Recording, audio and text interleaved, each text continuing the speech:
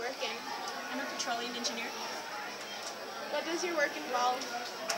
My work involves looking at costs on a daily basis, looking at operations on a daily basis, and making sure that we've coupled the two, and so that I can get out designs and help the guys out in the field get ready for the next thing that's coming their way. How many years have you attended college? I was in college for 4 years. Tell me about the most challenging engineering project that you have been involved with. In my professional,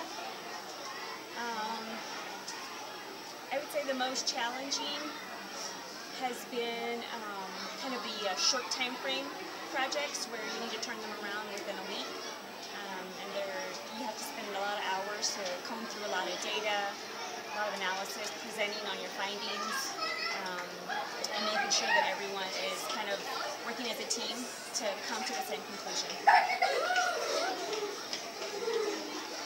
What do you like most about engineering? I think what's great about engineering is we take out a lot of bias from what other people might have as a conceived notion about how a project's supposed to end.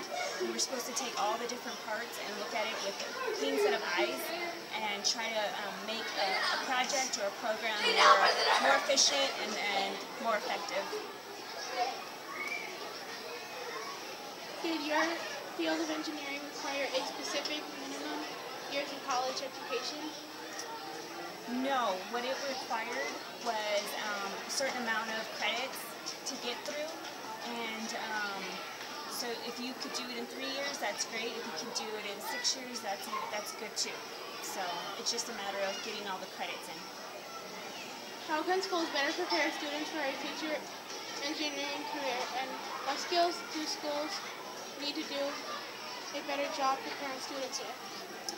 I think in terms of getting students ready for engineering, I think programs such as this, where you have a real life problem and you try to solve it, and you're given a certain set of skills, and then you also have to make sure that everyone, again, is working together, and that you package your thoughts together so that you can sell them to a judge or your manager or another boss, so that they understand that they have all the right information so that decisions can get made.